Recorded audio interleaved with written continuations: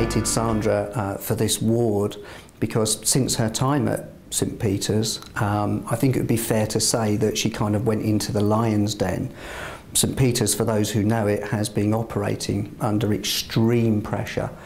certainly for the last year, and the introduction of the coordinator role was to help bridge some of the gaps, certainly from a patient transport perspective, with relationships, and also helping to improve discharge performance. Sandra, from day one, rolled her sleeves up, got stuck in, you know, very much building the relationship with the nurses, the sisters, the healthcare assistants, the senior managers, and even a number of the directors and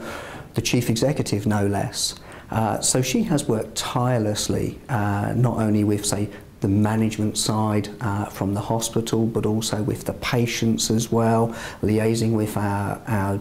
PTS control in Dorking, always trying to get the best kind of outcome for the patient, and really that is a timely and prompt discharge, to the point that even Sandra herself at times has jumped on a vehicle and said, I'll take the patient home, I'll get them home now, because obviously there's going to be a delay,